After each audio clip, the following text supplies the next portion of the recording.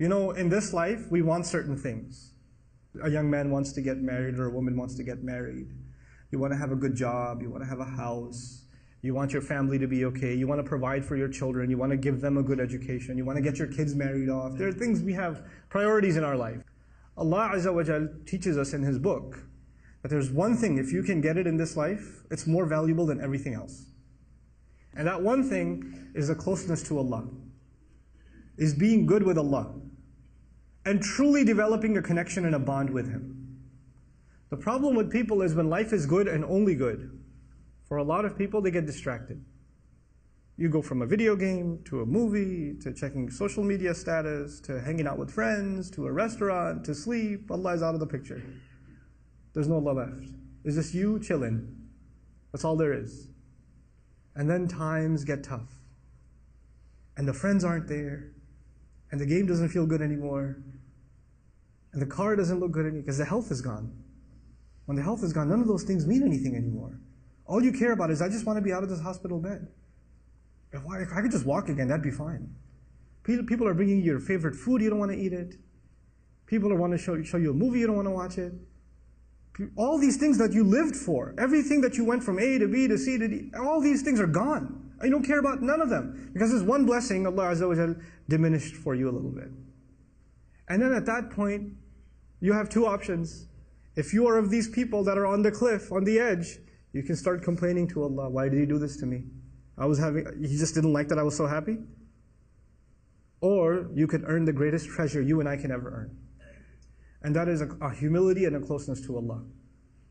To actually realize, even when I was healthy, even when I was wealthy, even when I was doing well, everything was fine, I didn't realize even then that I was on life support. Allah was actually providing for me every moment. I didn't earn anything on my own. None of it was something that I deserved. This is why Allah Azza wa Jal will say, أُولَٰئِكَ لَهُمْ نَصِيبٌ مِّمَّا كَسَبُوا. Allah Azza wa Jal will describe even fadl. وَابْتَغُوا فَضْلًا مِّنَ اللَّهِ. Not kasaba min Allah. You can't earn something. It's a favor from Allah, whatever He's given you. But you don't realize it at the time because it just comes easy. But then you start begging Allah and asking Allah and crying to Allah and praying to Allah like you've never prayed before, feeling closer to Him like you've never felt before. And then Allah heals you. And you realize those moments you had when nobody was in the hospital room, you were just by yourself, crying to Allah, were the sweetest moments of your entire life. Those were the few moments of your life that you actually had nothing between you and Allah.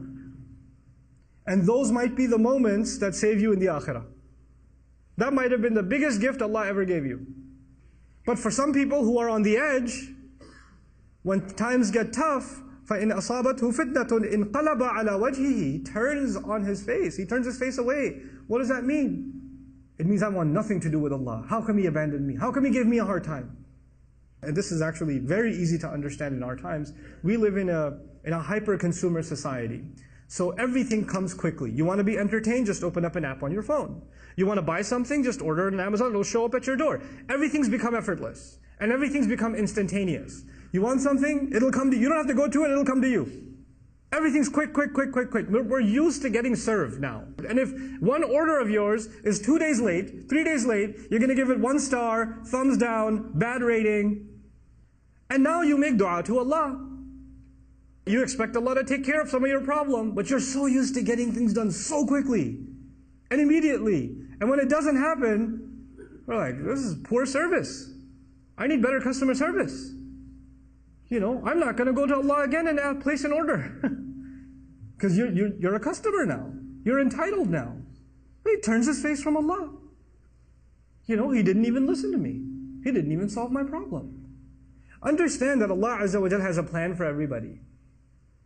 And just to give you a comparison, in the case of Yaqub alayhi salam, who lost his child, Allah returned his child to him after years. Many, many years.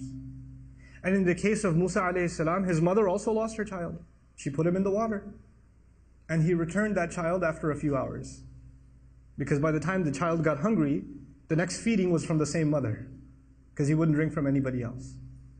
What am I trying to get at? In this world, sometimes Allah will answer that pain of yours, Allah will relieve it immediately. Sometimes He will relieve it after many, many years. But in all of it, there's good. I love the story of Musa alayhi salam, particularly because the khair in it. Think about the khair in it. All those years this father cried, yes?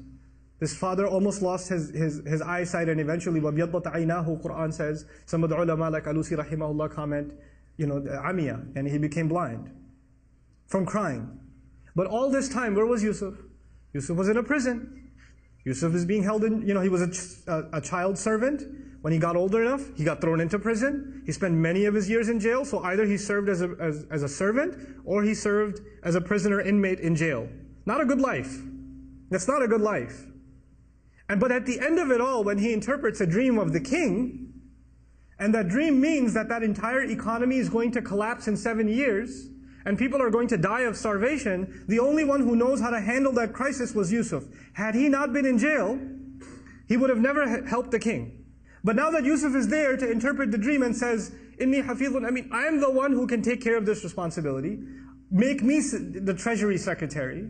Give me this responsibility. When he does that, and he takes care of it, what happens next is thousands, if not hundreds of thousands of parents don't have to cry that their children died of starvation. One father cried for several years, but his tears, Allah made them a way of saving thousands of families from crying. Because if he didn't save that economy, and he didn't save that crop, the entire land would have been in drought, and people would have died of starvation, and war would have happened, all kinds of crises would have happened. Sometimes the difficulty you go through isn't just better for you. Maybe through your difficulty, you will become a sadaqah jariyah for so many others. You don't even know.